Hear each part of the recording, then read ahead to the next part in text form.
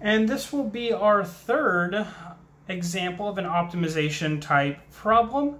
Here we're going to suppose a lifeguard can run along the beach at 3 meters per second and can swim at 1 meter per second. If a person is trapped on a buoy 20 meters offshore, and this buoy is 30 meters downshore from where the lifeguard is, where should the lifeguard enter the water in order to minimize the time it takes to reach the trapped person? Well, let's draw a picture. So we have a shore here and water out in here. Then suppose the lifeguard is here, and they want to run along the beach for a certain time, and at some point they would be perpendicular to, they would be at a line that is perpendicular to the shore, that minimum line to get to the buoy where a person is currently holding onto the buoy. And we want to know, right, if this is 20 meters here, this distance here is 20 meters, and this distance is 30 meters, we want to know where along the beach the lifeguard should enter the water in order to minimize the time it takes for the lifeguard to get to this person, right? They could have run along the beach for 30 meters and then swim out for 20 meters. They could just directly start swimming here, or they could go to some point in between and then start swimming. So where would it be in between here where they would minimize the time it takes to get to this person at the buoy? Well, how do we do that? We want to minimize time, so let's come up with a time function. Well, what is the time the person will spend, the lifeguard will spend running along land? Time is, notice that time is distance divided by velocity, right? You might remember that velocity is distance divided by time, so we can then solve for time by multiplying by time on both sides, then dividing by velocity here. And so you get time is equal to distance divided by velocity.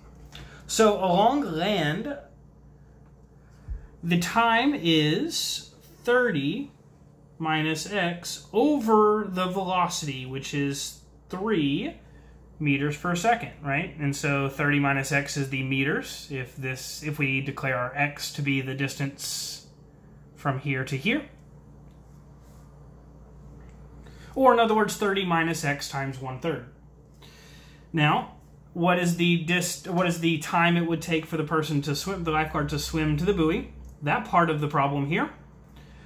Well, that is the distance, which is square root of x squared plus 20 squared, which is 400, divided by the time, but the time, divided by the velocity, but the velocity is 1 meter per second.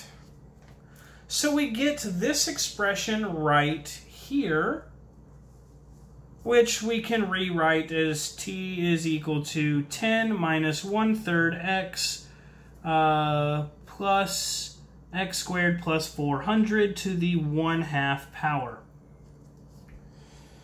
Okay, and then to minimize this function, we need to find the derivative and set it equal to 0. All right, so this is negative 1/3 plus 1/2 x squared plus 400 to the negative 1/2 times 2x. If we rewrite this, this is negative 1/3 plus x over the square root of x squared plus 400. All right, we want to set that equal to 0. This means we do 1/3 is equal to x over the square root of x squared plus 400.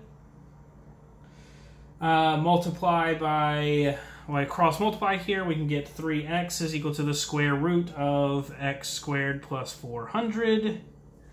Okay, and then we can square both sides, so we get 9x squared is equal to x squared plus 400. We're assuming x is positive here. So we don't need to make any adjustments to our problem. And then from here, we can subtract the x squared over, and we get 8x squared is equal to 400. Okay, so divide by 8, we get x squared is equal to 50, and so x is equal to the square root of 50. Okay. Which is approximately 7.07. Now, how do we minimize our time here, right? Let's go ahead. We have a closed interval here. The closed interval is x must range between 0 and 30. All right, if we look back at our picture, x is 0 means we run all the way to directly across from the buoy, and then we make a right angle turn to travel into the water. If x is 30, then we enter the water immediately. And then for x equal to 7.07, or in other words, the square root of 50, so this would mean we would run a little less than 23 meters along the water, along the shore, and then enter the water. We need to check all three of those possibilities and find the minimum value on that list.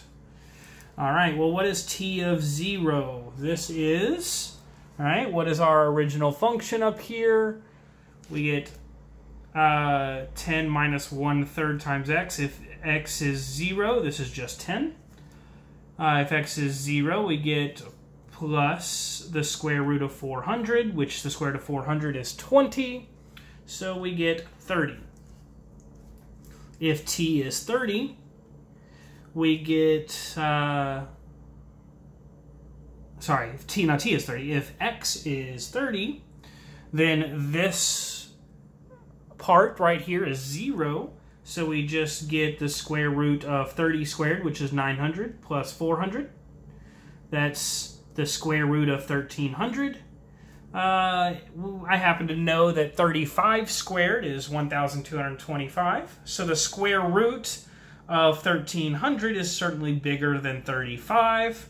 So if we're trying to minimize, we can go ahead and get rid of that as a possibility. That will certainly not minimize our time because we've already found something smaller. Okay, and then finally t of root 50.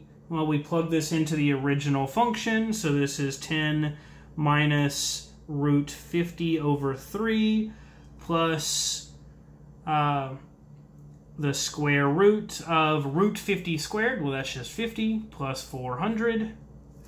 Okay, and what is that? This is approximately 28.85 seconds.